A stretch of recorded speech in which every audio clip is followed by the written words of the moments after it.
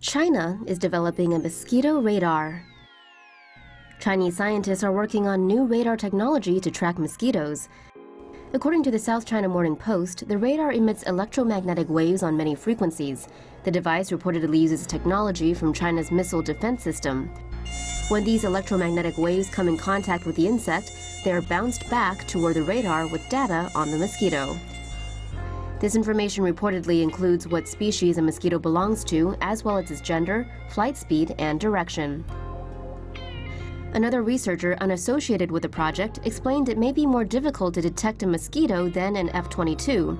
This is because the differences in structure and movements. Background noise may also make it difficult to track mosquitoes via radar.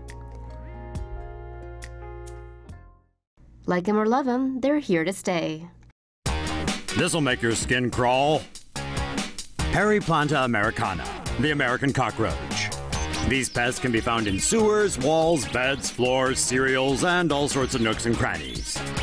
And going by a video from electronic repair experts Tronics Fix, they also nest inside PlayStation 4s.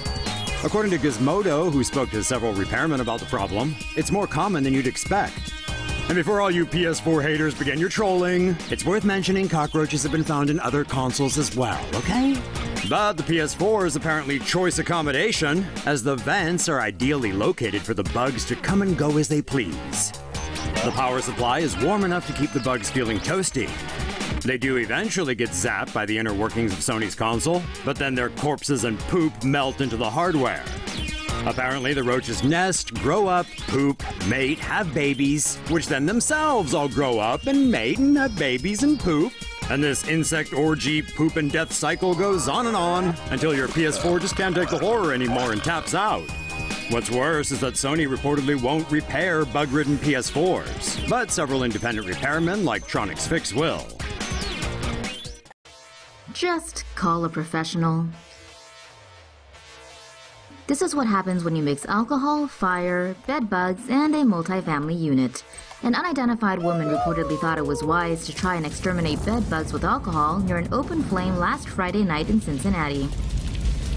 The blaze put 3 people in hospital and displaced 10 residents from the building.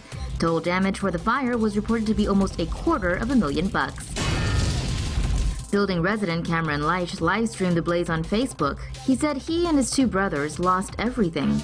Reportedly, this is the second time in 2 weeks that a Cincinnati residence has gone up in flames while someone was trying to kill bed bugs. Local fire chief Randy Friel gave profound advice for dealing with bed bugs, and that's get a professional.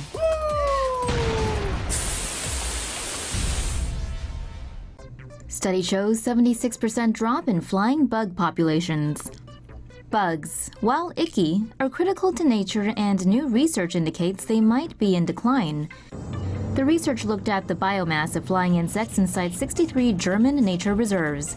It found that between 1989 and 2016, the reserve's total flying insect population had declined by an average of 76%.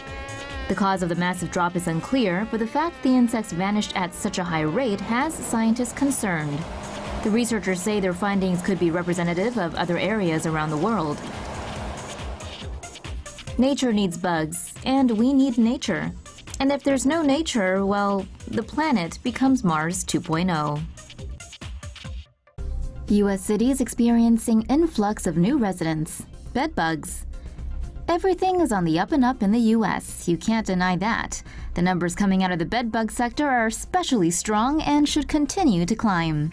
Baltimore has ranked #1 on Oregon's annual Top 50 Bed Bug Cities list for a second straight year. Baltimore was followed by Washington, Chicago, Los Angeles, and Columbus. Bed bug numbers were reduced after World War II, but have since made a comeback due to increased traveling, regulatory restrictions on insecticides such as DDT, and tolerance to organic pesticides. One research firm found that the bedbug control industry was worth around $611.2 million in 2016, with some analysts estimating industry revenue could hit $1 billion in 5 years. According to one report, hotels spend on average $6,383 per bedbug incident, which includes the replacement cost for soft goods, treatment, and lost business.